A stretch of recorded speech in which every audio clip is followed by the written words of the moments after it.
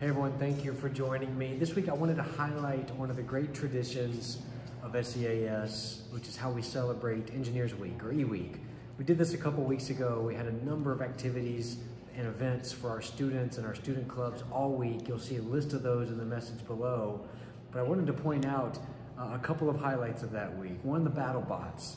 The Society of Automotive Engineers, with their BattleBot Slayer, won the whole competition, took home the title. And then I also wanted to point out the Society of Automotive Engineers won the entire week as well. So student clubs compete all week.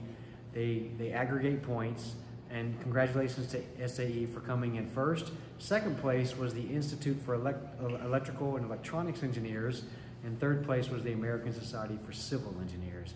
Congratulations to those student clubs. You can see a bunch of photos from the week below.